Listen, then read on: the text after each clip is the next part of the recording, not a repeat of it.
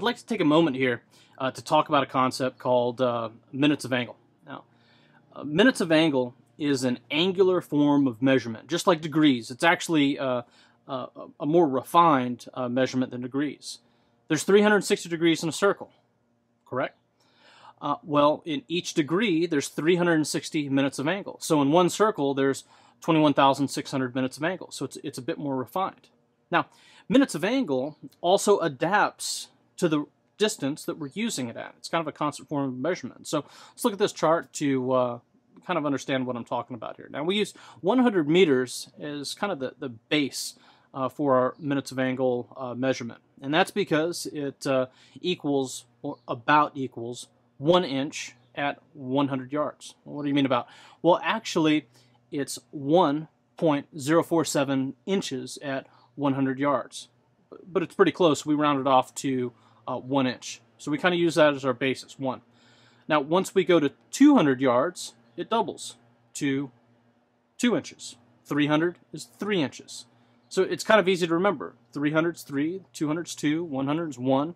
And then when we go back to 50, it's halved at a ½ inch. So how does that help us? Well, most of our sites gauge our corrections in minutes of angle, or MOA. So if you open up the manufacturer's manual, it's going to tell you, like for instance, this EOTech, 1 click equals 1/2 MOA. Now they do this to kind of simplify things. So understanding minutes of angle, and understanding that 1 click gets me a ½ minute of angle in movement, I understand that 1 click will give me a ½ inch at 100 meters. It'll give me 1 inch at 200 meters. So very quickly I can understand, how many clicks to make an adjustment out at distance to move my round strike. I hope that makes sense. All right, so let's go ahead and start working with our ballistic calculator programs to get some usable data that we can use as a basis for our laser bore lighting and zeroing. So like I said before, the specific app that I use is Ballistic for iPad. Now this is a paid app. It's got a lot of great features, and it's what I've stuck with. There's some other ones out there, and I've tried most of them. This one's also based off of the free web service, the JBM Ballistic Calculator. It's widely used in the industry. Of course, there are free-to-use programs out there that you could download or use on the web, but I'm just going to walk you through this to show you some of the conveniences and how I use it. Now, of course, everything I'm showing you here, you can apply to whatever free software you're going to use, so that's no issues. So, of course, I got my iPad set up here, and the first thing that you're going to need to know is one of those pieces of information I told you need to find from your manufacturer is the ballistic coefficient. Now there's a few options here. I can either tap this and manually enter it in, like if you're using a reloader to load your rounds, and he has that data, which he should, you can get that from him and just manually punch it in. If not, you can go into their list here. They've got a list of commonly used calibers and types of ammunition. Now, of course, AR-15, I'm using 5.56 or 223 caliber ammunition. Of course, since this is a civilian app, they're going to use caliber instead of millimeters. So, if you're running a 5.56 gun, just understand that you're going to be looking at 223. Now, also understand that you're not going to be looking at 223. You're going to be looking at 224. Remember I said in earlier chapters, the round is actually slightly larger than the diameter of the barrel, internal diameter of the barrel, so that lands and grooves can engage the round and impart spin on it. So your 223 round that you buy is actually a 224 round. So of course I'll select that. Now here you can see I can scroll through here and see all the different manufacturers. So if you're buying stuff that's right off the shelf, this will work great for you. And of course you see the regular government ones. So if you're buying XM lot, that's M lot, it's just cast-offs. It's the same kind of thing. So if you're using, 193, 885, or SS109, you can just hit that, and it's already got some of the presets in there. So kind of useful. The next thing that we're going to need, of course we know bullet diameter is 224, is our bullet weight. Now I'm shooting 55 grain Hornady reloads out of this for a lot of range work. So I've got 55 grains. If you're using 62 or whatever you're using, you just need to place that in there. And then your native drag model. These drag models are just different models for measuring the ballistic coefficient, or the drag of the round. And you just need to know which one it is. It's not really important to understand the differences between all of these drag models. Just understand which one the manufacturer used when they came up with their coefficients. So, and then we've got muzzle velocity. Now, of course, I've cheated a little bit. I've already shot this through a chronograph and the ammunition that I'm using, so I know what my muzzle velocity is. But if you don't, once again, that's another piece of information you need from your manufacturer so you can get a baseline. Now, of course, it's going to differ out of your rifle unless you're shooting a 20-inch barrel like they use for testing. And even then, you still could have some small variances in velocity just based off of your twist rate, or it could even be you know, the altitude that you're firing at. So just use the manufacturer's data. And of course, we're assuming here that we haven't shot our guns. We're just starting off from the beginning. So put the manufacturer's data in there. The next thing is chronograph distance. Now, this is the distance from the muzzle of the gun to the measured point on the chronograph that it uses to collect the data from. Now, it's very important that you reference your chronograph's manual to determine the optimum distance from the gun that you need to place it at. And then you need to precisely measure it, like I said, with the tape that I had out there. And then you go ahead and put that in precisely. It's very important that you make it precise. And then we're just going to scroll through here, and then we've got zero range. Now, for zero range, well, what I'm going to do is I'm going to go ahead and put in, let's do a starting point. Let's say 50 yards. And then we need my sight height. We're not going to worry about zero height or zero offset. We leave that at 0. But sight height's very important. The best way to measure your sight height is to actually take a long cleaning rod, extend it through to the chamber. Then take a measuring tape and measure from the center of the cleaning rod to the center of the viewing pane of your optic. Okay? Now, if you're running it on standard rails, usually your standard height is going to be about 2.5 inches. It could be a little off. We want to be as precise as possible. I'm on a riser. I like mine up a little bit higher for a few reasons, so I'm running a 3.5. So I want to make sure that I put this in here. There we go, 3.5. Now, we don't worry about line of sight angle. This is just another feature that this has if I chose to use it. Then I'm going to scroll down here. I'm going to put my maximum range out to 400. Just because I want it out to 300, but I want to see a little bit past it to see what that round's doing. And then the next thing that I'm going to do here is I'm going to set my range increments. Of course, my minimum range is 0. I want to have it at that. Now, I've got this set at 5-yard increments. That might be a little bit too much. Let's go for 10-yard increments. So what that's going to do here is it's going to show every 10 yards, it's going to show me what the bullet's doing. Now, the next thing that we want to do is set our vital zone radius. Now, what that's doing is it's just showing us what deviation that we are from our line of sight. So basically our ability to hit a target by center holding and how much deviation is acceptable. So I have that set at 6 inches for right now. And that just gives me kind of a visual cue. So now, once I scroll through here, we notice that I start out 3.5 inches. Well, before that, let's talk about another feature of this app.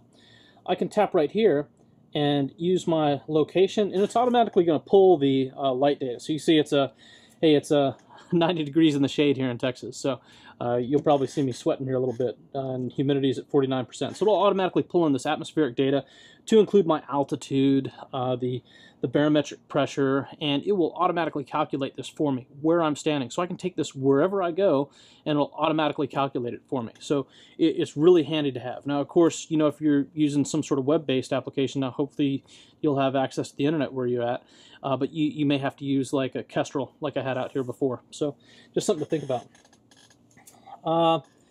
There's some more advanced features with inputting winds and other things that I'm just not going to go into. This thing has a lot of features, but this is just the one that I'm using right now. So here we go. So the top here is just a summary of what's going on here. You know, so if I print this out for record, it's going to show me what data I had. Now, of course, I'm starting 3.5 inches below my line of sight. That's why it has a negative value, right? Because my sight's up here, barrel's down here. So the bullet's starting out at the equal distance from my sight height to the barrel, so 3.5. And then, because the barrel's angled up during the zeroing process, and that's what we're going to do, it's going to start moving up towards our line of sight. Now what I'm going to do here is I'm going to just scroll down, and what I'm looking for is the largest number. Of course, I'm just looking at range and drop. So I'm just going through here, and I see, okay, my maximum height is 3.57 inches, and that's at 170 meters. So that's my terminal ordinate. That's as high as the bullet's going to get over my line of sight. That's not too bad. And now when I scroll down through here, I can see at 300, I'm 2.71 inches below. So that's not too bad. That means I can pretty much center hold on a 6-inch target from 0 to 300 meters and not have to worry about any holdovers and hold unders. I can almost hold center on a 3-inch target. Now, what if I want to play around with that? Now, when we bring our zero range in, it's going to increase the maximum height over our line of sight that the round's going to be. Okay, and we're going to gain a little bit on the back end. As we push it out, it's going to drop, and we're going to lose a little bit on the back end. Now let's show you how this works here. So let's say I want to play around with this, and I'm not really happy with that zero distance. Let's bump this out to 60, say. Okay, so we see here I'm point aim, point impact at 60, and we push it out here. Now the bullet's only getting 2.03, so about 2 inches over my line of sight at 150 meters. Okay, so that's pretty good. It's not a lot of offset. But now look at what it did here. I'm outside of that 6-inch deviation before I ever hit 300 meters. Now, one thing I like to caution, I like to have my bullet as close to point of aim, point of impact, at my kind of maximum effective range that I'm really going to work with in the practical world, as close to zero as possible, because out of that distance, it's very difficult to distinguish 3 inches or 2 inches on a body at 300 meters. Even with a 3x magnifier, it's really difficult. So what I'd like to be able to do is hold center on my desired point of aim. So that's the whole idea behind it. So what I'm really doing here is I'm trading the negative effects that having increased, round over our sight height, round over our line of sight at our intermediate ranges, which we don't want, for more point of aim, point of impact at 300. So I'm actually taking my zero ranges and I'm pushing them out and backing them in until I can get a balanced approach between my round over line of sight at our intermediate range and our close to point of aim, point of impact at 300. So that's kind of a bit much. Now, if we push it in to say 30, now look at what's happening here. We're getting considerably over our line of sight. Matter of fact, we're going to be 11 3/4 inches at 230 meters. That's pretty excessive. And that's just another example, of how standardized zeros really aren't going to work for your system. It's really going to depend on what you're shooting. If I was shooting, a little bit of a heavier grained round, or if it was going a little bit slower, I might be able to work with, a closer in zero. But for this, the round that I'm shooting out of this, it's moving at a pretty good rate of speed. I'm just a shade over 3,000 feet per second. So moving my zero range in too much is really going to get that round arcing up just quite a bit too high. So I've actually played around with mine, and what I actually have mine set at is 48 yards, and that's what I'm running. So you can see here with 48, what I'm getting is 3.9 at 170, and at 300 I'm negative 2.54, and really I'm within that standard deviation of 6 inches at about 329 meters. So that's kind of where I like it. So that's just an example of how refined you can work your zero, to get you as accurate as possible, and not have to worry about holdovers and hold unders.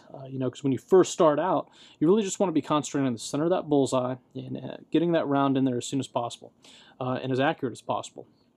And we can start worrying about teaching holdovers and hold unders once we understand the basic marksmanship process. So pretty easy. So what I can do here now is if I want to, I can chart this. I can scroll down here and check out a ballistic chart. And that's actually going to chart my data. And I can take this, I can print it, I can share it. I can print this wirelessly.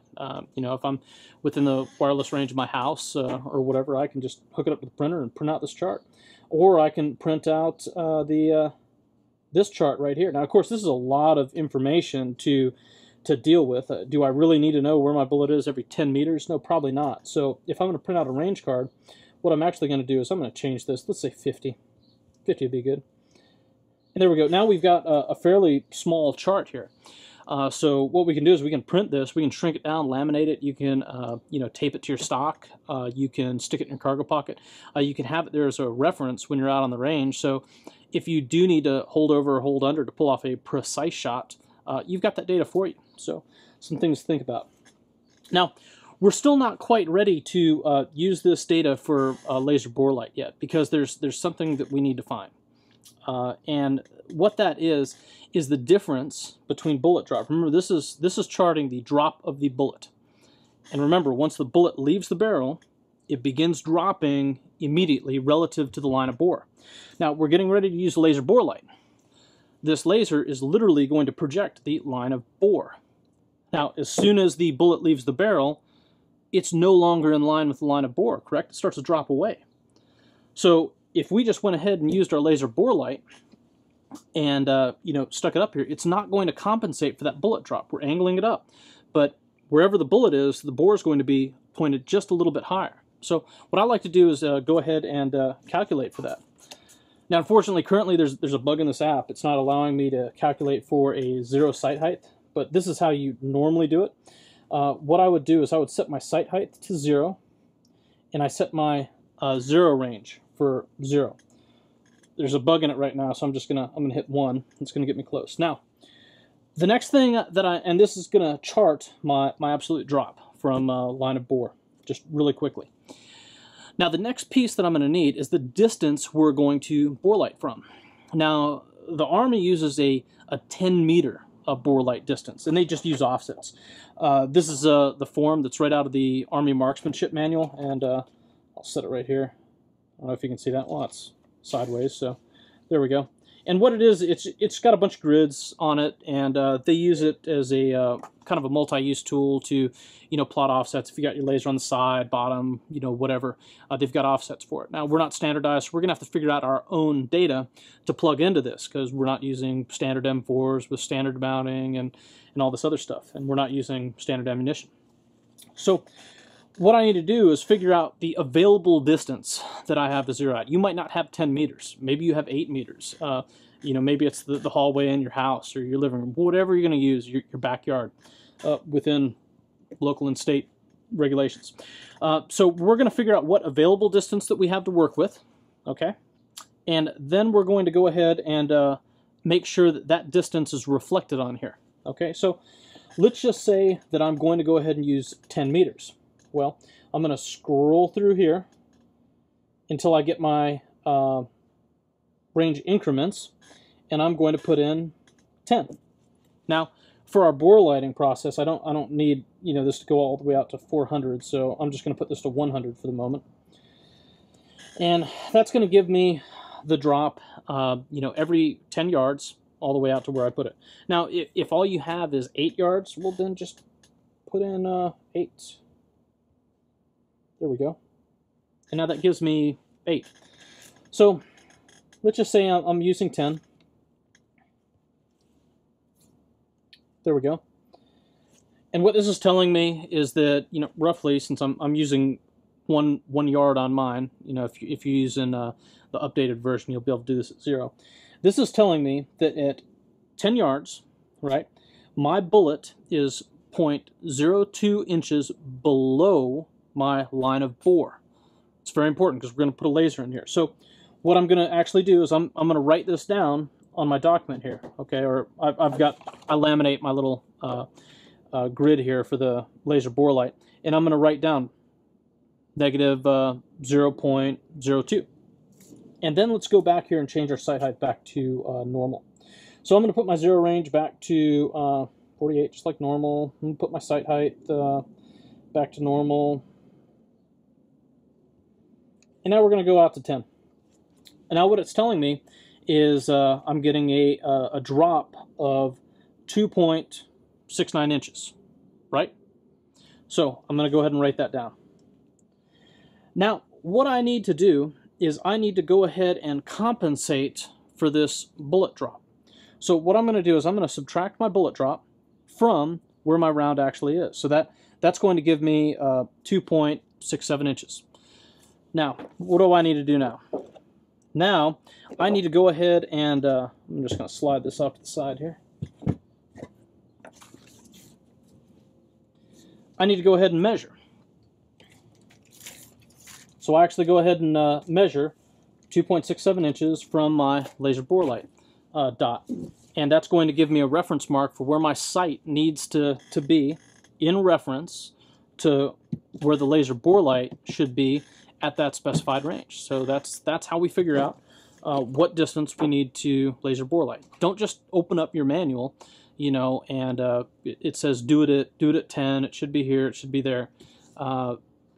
It's not going to work out exactly for your rifle. And we're trying to put as much good data into this process as possible to give us the most accurate results, right? Bad data in, bad results out. So we're going to try to be as accurate as possible, you know, put as much accurate data in here. And, you know, since we're going to go through this process, you know, try to do it right, okay? So now what we're going to do is we're going to go ahead and set up for the laser bore lighting. Now, you can see here, I've got my board over here, and I'm just going to go ahead and move this camera so that you guys can actually see what's going on over here.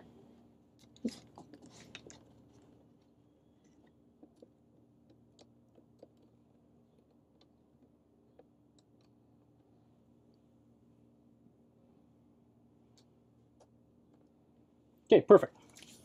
Now, I've got some other tools here that I'm going to use. I've got some tape here, and I've got a bubble level. Now, you'll see where this bubble level is going to come in handy. Because we want to make sure that we're putting these vertical lines in, you know, perfectly aligned vertically, because it's going to give us good reference as to whether or not we're holding our rifle vertically. So what I need to do now is go ahead and set up my laser bore light. So I'm going to go ahead and put in the dowel rod here. I've got my battery. Now, it's always good to practice good laser eye safety, right? I don't want to point this in anyone's eyes. Be careful of reflective surfaces when you're using it.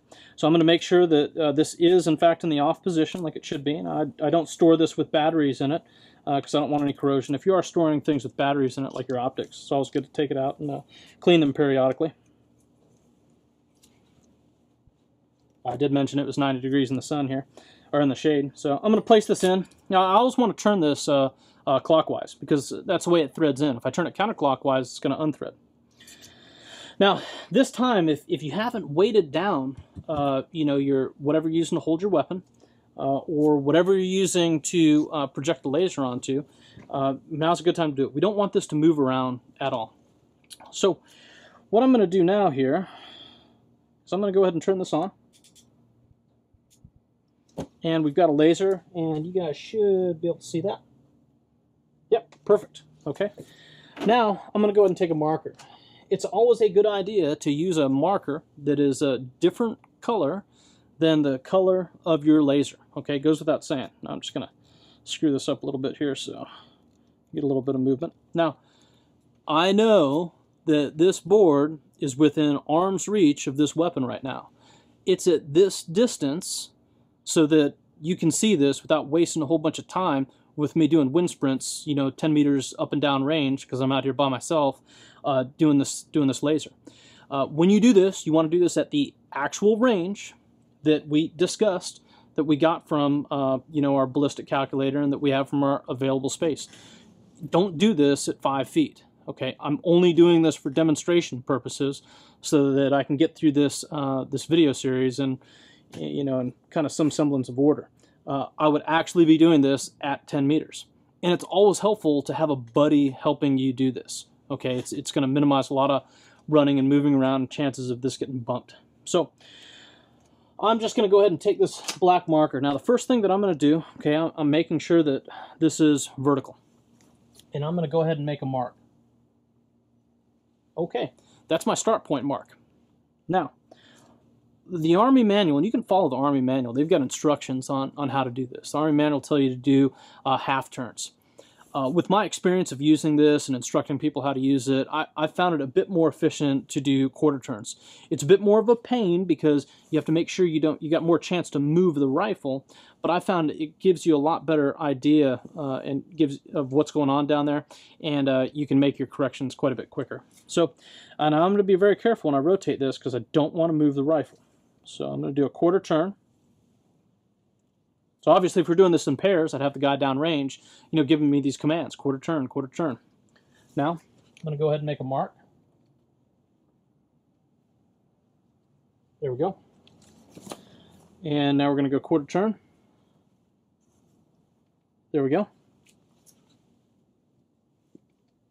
There's a little light there. There we go. And now I'm going to go quarter turn again.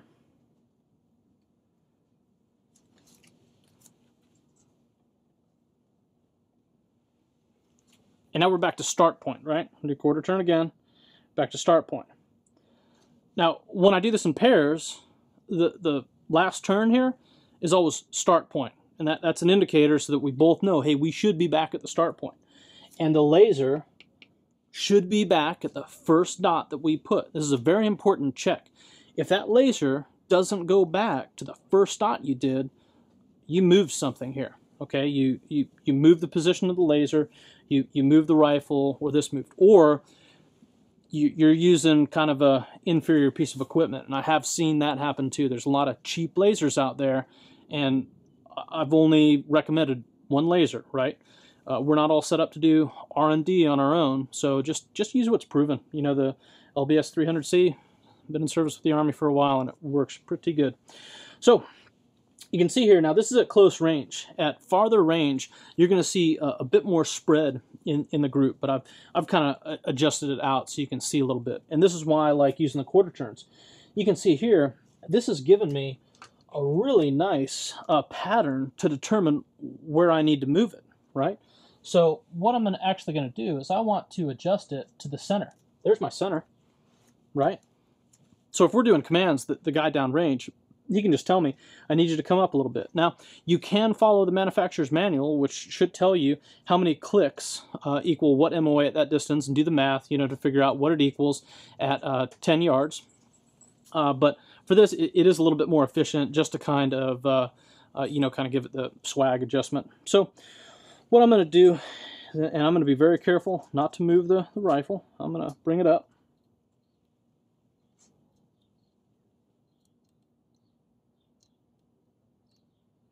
Then I'm going to bring it right.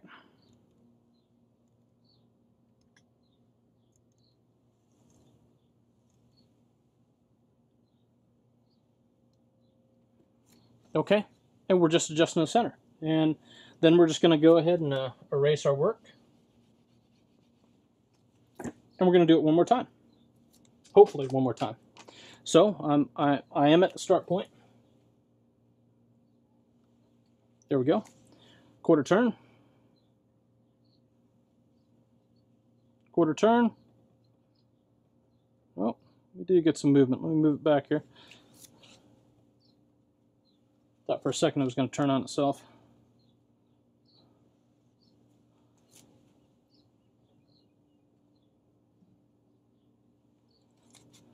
Quarter turn.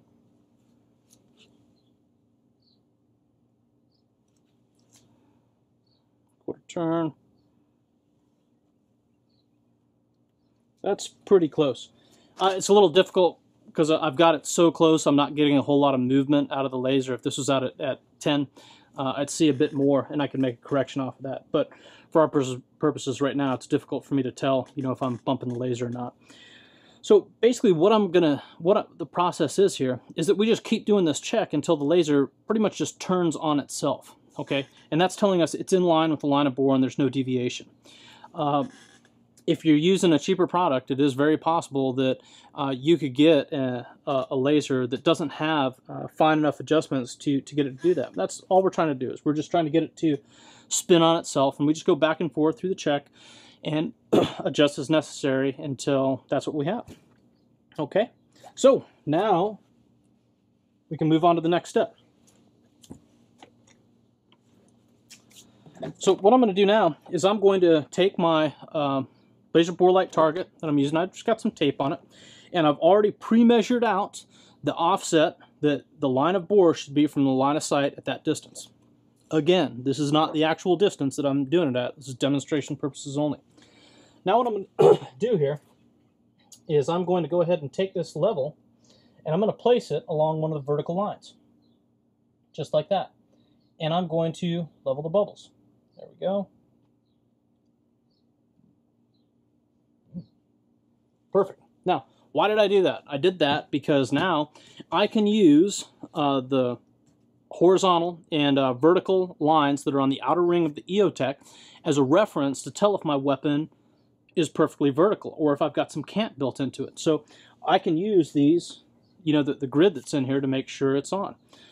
Now, of course, right now you're seeing that the laser's not on the dot for the laser bore light. That's fine. You know, all I need to do is just make a small adjustment here.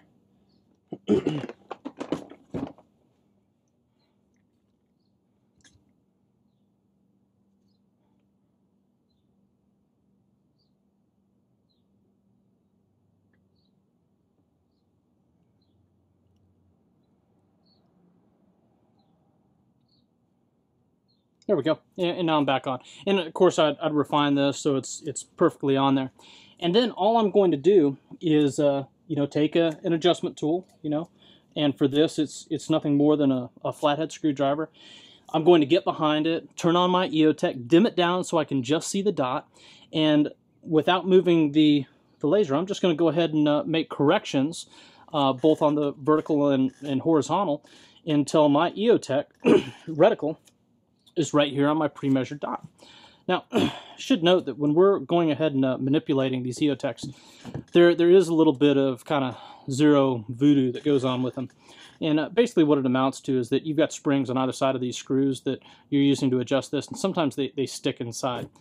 You'll really see it on the range. You know, if you're doing some zero work, you'll crank off your shot group, and you'll have one round that's back in the previous grouping spot, and then the others have moved, and you're not quite sure what happened. A lot of times what it is that emitter just kind of stuck there, and it wasn't until the shock of the recoil that went through the weapon unfroze it. So what I like to do is I'll just take this and I'll just tap it on the vertical and horizontal axes. Now I'm giving it kind of a firm little tap, but I'm not beating it. It's a very durable sight. But I'm not telling you to go take a ball peen hammer and really go to town on this thing. I'm just telling you to, you know, give it a tap on the top and on the side, just to make sure those lasers settle each time you go ahead and make a correction. So that's it, guys. Laser bore lighting in a nutshell. It's pretty simple. The most complicated process that we really had was plugging everything into the ballistic calculator and then actually figuring out the offset between the line of bore and the projected path of the bullet, and being able to compensate for that and figure out where we need to do our laser bore light range at. You know, other than that, it's pretty easy. You know, we go ahead and stick the laser bore light in. We throw some dry erase marks up on a board or a laminated sheet of paper, turn it until it's aligned with our line of bore, and then we go ahead and adjust our sight to it. It's really that simple. So, kind of a simple process. You know, this should take you, you know, maybe an hour or two at the house. But I didn't shoot any rounds. You know, I didn't waste any money, didn't waste any time out on the range. And when I go out to the range, my zero is going to be pretty close to on. Now, I say pretty close to on.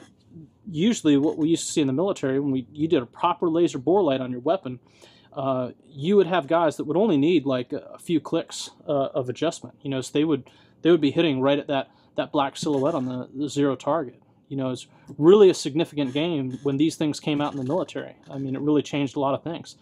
Before that, all we were doing was, you know, returning our weapons to a mechanical zero, which sometimes it works, sometimes it doesn't.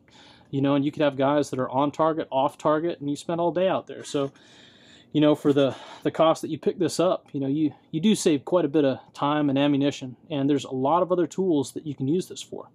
For you instructors that are out there in the industry, one great tool that you can use for this, if you're actually teaching iron sights, I've used this as a tool to determine what your student's seeing when they look through their sights.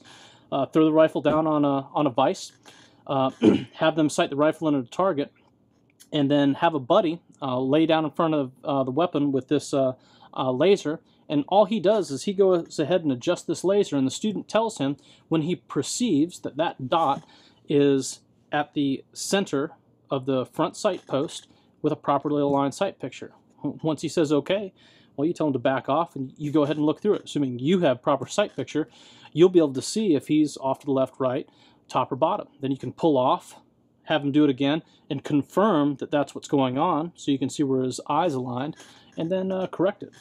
There's also a lot of dry fire tools you can use for this. We could actually set up dry fire where you have somebody with their hand over the laser. When the weapon goes off, you can pull it off, put a mark, do it again, and you can actually do grouping like that. In addition to doing dry fire exercises and watching to see if the laser's moving on or off target. So just some ideas here, and it's might be a little bit of trouble. Some people don't do this stuff, but you get a lot of gains from it without ever going to the range. So I hope all that made sense, and that'll be the end of the kind of static videos here. From here on out, we'll be doing some videos out on the range where we're actually going to we're going to shoot some live rounds through the chronograph. We'll run through some shooting drills, run through all the zeroing procedures. So, next sets of videos, we'll actually be out at the range. So, I hope you enjoyed it up to this point. I hope everything made sense. And, hey, if you got questions, feel free to shoot them my way. I'm always happy to respond.